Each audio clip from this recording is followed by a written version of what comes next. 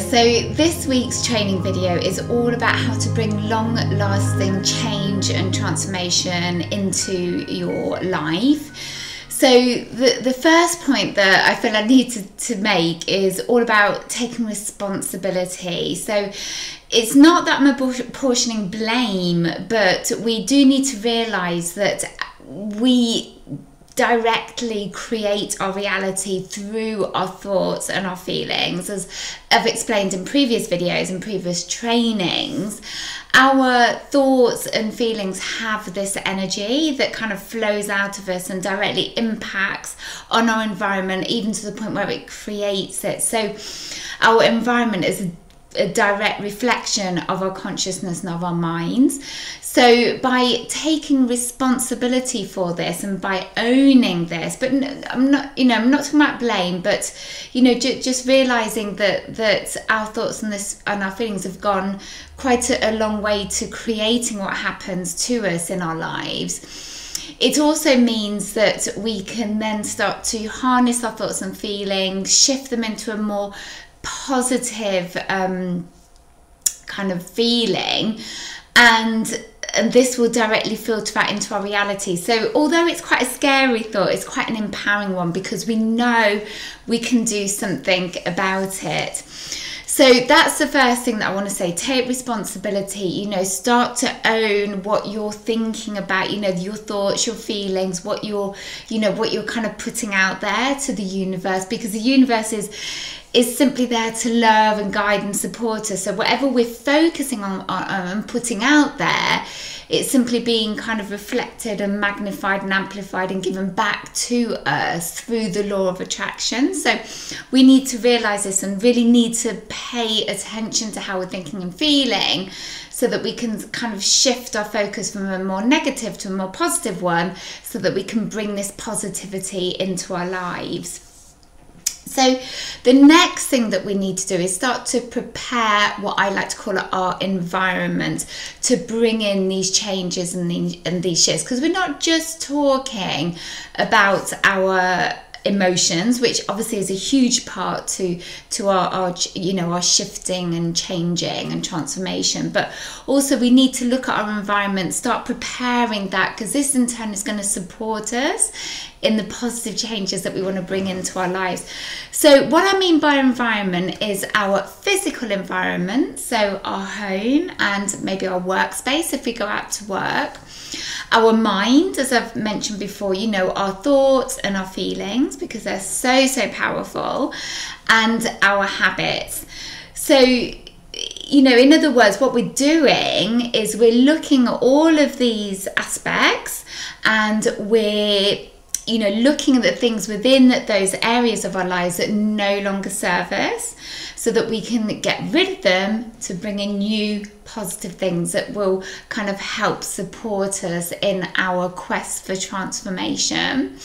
So in other words, it's decluttering. We're basically decluttering, and this is why it feels so good to declutter, because we're basically creating this energetic space or vacuum to kind of suck in new and better things for us. So what I need you to do is, if you've been inspired by this video and you want to really start to help support yourself, you need to start identifying what needs to go in your, in these different aspects of your environment. So I have a downloadable resource, a table that you can fill in and help you to prepare and identify the things and list the things that need to go.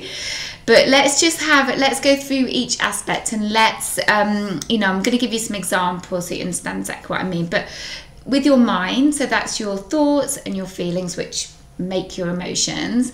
I want you to identify, those thoughts and feelings that no longer serve you. So in other words, are negative, are dense, that bring you down. So you're just going to jot those down. Maybe your main ones at first. Just go easy on yourself. We're going to do kind of little step-by-step changes. So we're just going to maybe put down 3 or 4 of the major ones. The next thing is your home or workspace, or both. So I want you to go round your house and then your workspace and identify those rooms or parts of the rooms that first of all need need organizing, need decluttering basically, and then maybe a list of the objects that need to go. So I'm talking photos, paintings, decorative items, objects. Obviously there are some things that will have a sentimental value, and if they do and they hold happy memories and they serve you in some way, right? So those are fine to stay. You'll know as you go around. You could look at your wardrobe as well, your clothes, there's all sorts of things that you could be looking at. So that's your mind, your thoughts, emotions, and then your actual physical environment, so your home or workspace.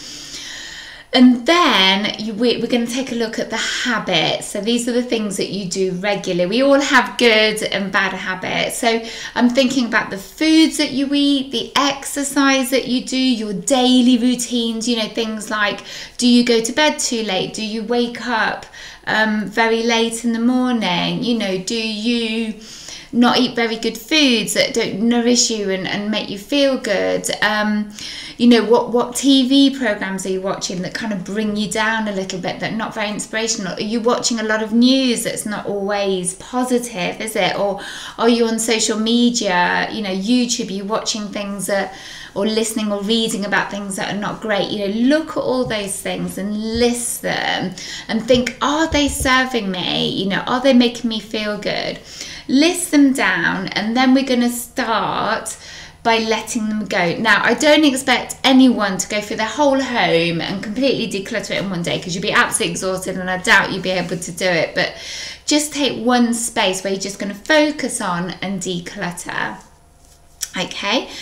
And then by doing this, you're basically creating this energetic space or vacuum to allow new things to come in. And I always see it like a snake skin, like a snake shedding its skin to reveal a lovely shiny one, a new one underneath. And this is how it feels to me.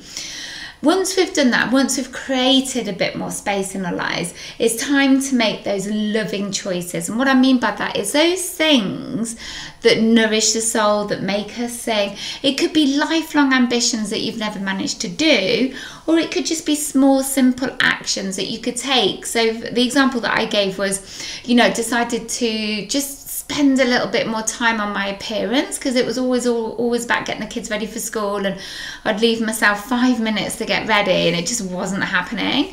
So I've tried to kind of pay more attention and more care to my wardrobe, how I dress. I brush my hair, try and dress it with different hair accessories, maybe wear a bit of lipstick, try and do those things, and it just makes me feel better. It's like a loving choice. I'm very faddy with my foods. I always have been, actually, but I like to feel good. I like to eat foods that look good, are colourful, that I know are going to give me energy. So in that way, I feel I'm making loving choices for myself.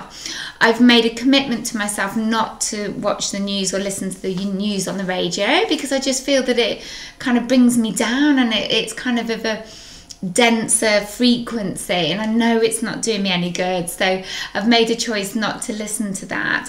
So these are just some examples of how I'm doing that for myself. The other thing was I bought some napkins, like proper cloth, like linen napkins for the table, because I was kind of fed up of using kitchen paper, and it just kind of dresses the table. It looks nice, it gives me pleasure. So it's all those things that you could start to be doing for yourself. What you could do with the, once you've made that list, and every week you maybe choose 1 or 2 things on the list to look at and let go.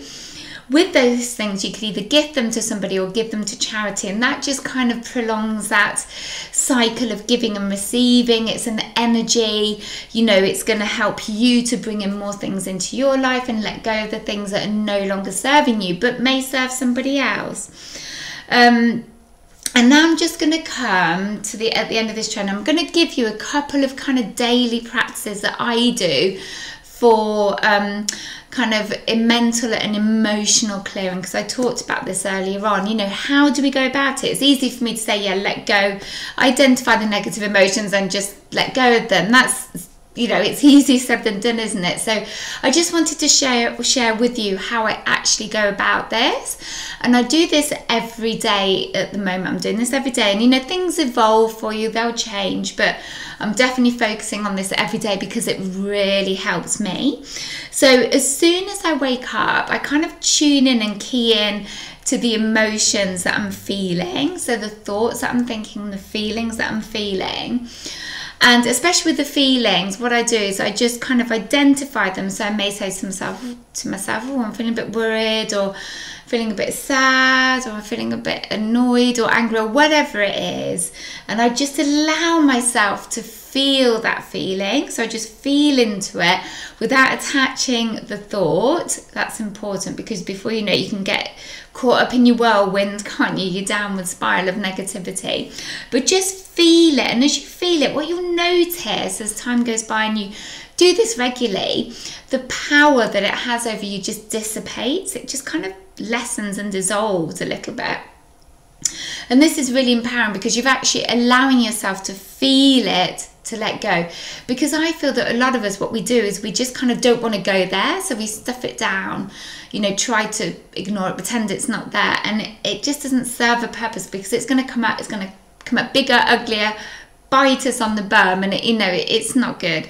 So what we've got to try and do is feel it, to let go. And I really genuinely believe that this is the only way that we do it, that we get to do it, you know, really efficiently for ourselves. You know, and it will take time. It's not something you're going to be doing and mastering and nailing all at once. You know, you may do, but I certainly didn't. I'm still practicing now, and I still get caught up from time to time in things in my downward spiral of negativity. But I definitely managed to move through it quicker and catch it and feel it, to let it go a lot quicker now.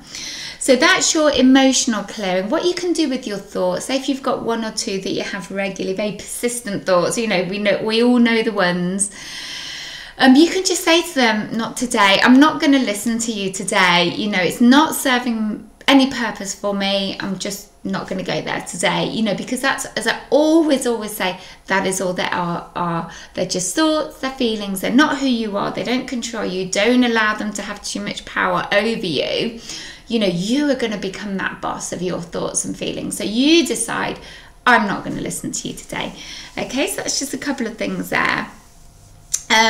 So there we go, there we have it. So how to bring long-lasting change and transformation into our lives. So we've looked at taking responsibility for our, you know, what we're creating within our lives. And you can always look at previous blog posts. I think I've got one called Weave Your Own Reality, and that goes more in depth into that one. Then we looked at preparing our environment, our physical environment, our mind and our habits, so that we can let go of the things that no longer serve us, to make space for the new things. And we also, I gave you a specific procedure to help with negativity and releasing negative emotions. Okay, I hope you enjoyed this video. Thank you for listening.